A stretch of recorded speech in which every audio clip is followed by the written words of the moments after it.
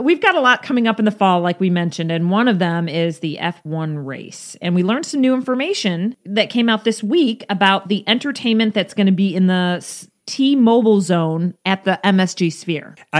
I was excited to learn that there is going to be entertainment spread out throughout the footprint of the F1 track. We've learned that J Balvin is going to be performing along with Major Lazer, Mark Ronson, Cirque du Soleil, Blue Man Group.